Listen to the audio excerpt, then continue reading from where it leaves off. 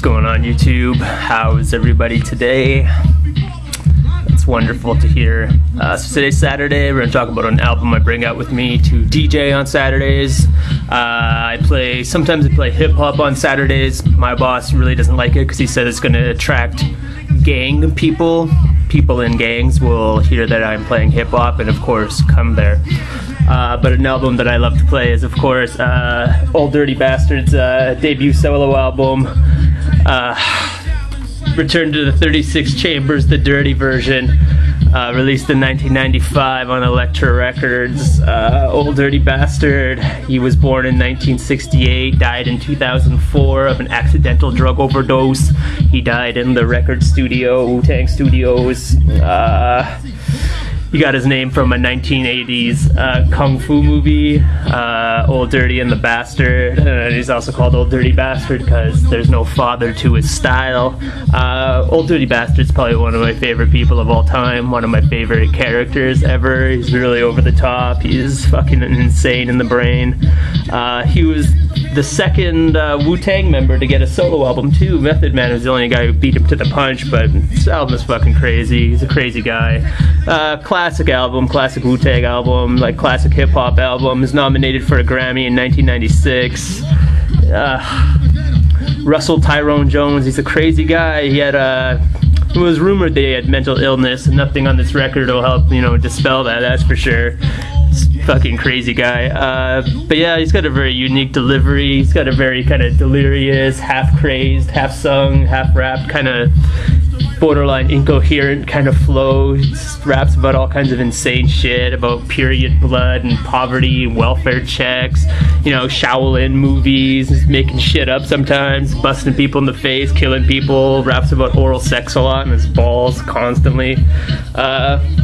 Like I said, he was born in 1968 in Brooklyn, and I just learned today that he's actually cousins with Jizza and the RZA, and they grew up watching kung fu movies and listening to hip-hop and shit, and that's how he got started doing all that. But yeah, Dirt McGirt, very good album. I really, really like this album. It's it's all over the map. It's pretty crazy. It's got funny skits. It's pretty much just hardcore rap, gangster rap mixed with hilarity, lots of comedy on here. I don't know if it's intentional, but he has such an over-the-top personality, and just the shit that comes out of his mouth is just so bizarre and outrageous. It's a lot of humor and absurdity. I don't know, just the way he delivers, his delivery is hilarious too. He's got this kind of slurred, crazed vocalization. It's very erratic, it's very vulgar, very profane, very chauvinistic. I don't know, but this album's banging. It's got all kinds of bangers on here. RZA handles most of the production, as well as a guy called True Master and the Fourth Disciple, but it's mostly RZA doing his murky kind of Wu-Tang beats, kind of sparse, kind of grimy production on here. But yeah, very banging, very vicious album, very cool, very scary and hard. I don't know, I really liked this album. It's got one of my favorite songs, Shimmy Shimmy Ya and Hip It to the Hop are on here, songs I like to play. Yeah, if you're not familiar with Old Dirty Bastards and you think hip-hop sucks, you should totally get familiar with him, because he's got a very endearing personality though. He's got a charm. Even if you don't like this album at first, he'll totally leave an impression on you. Something that'll stay with you your whole life. He's fucking crazy. He's got a lot of raw energy, a lot of imagination. He's got a lot of originality. He even has a rendition of the song from Wizard of Oz, Somewhere Over the Rainbow, on here. I don't know. He's been in jail a bunch of times too. I wrote down a little bit of his criminal history for y'all. So I guess the first thing I could find was in 1993, where he was jailed for assault, and then he was shot in 1994. 1997, he was arrested for failure to pay child support. He has 13 kids, by the way. He's 13 kids. He was arrested in 1998 for shoplifting. Even though he had cash on him, he was still stealing a pair of shoes.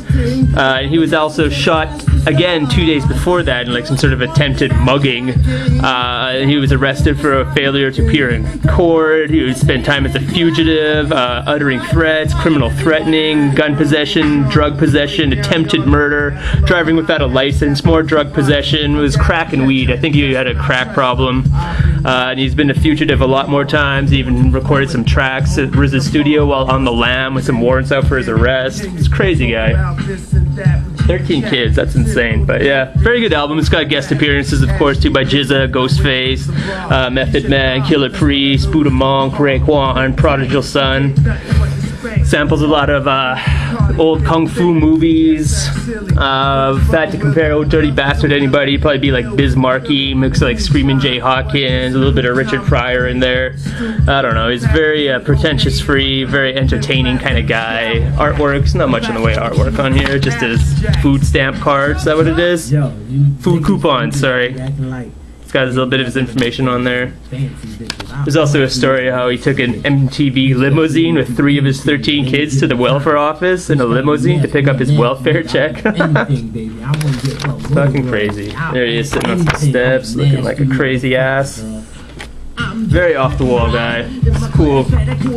Poser free kind of hip hop though. I think ODB was the real deal, that's for sure.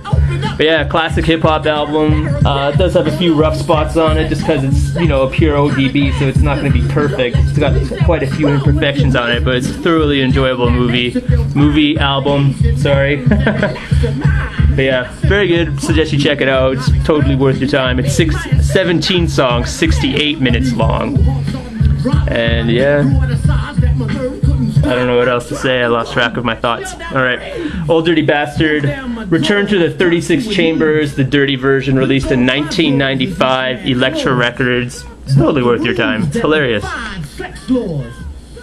She responded quick with a slick, welcoming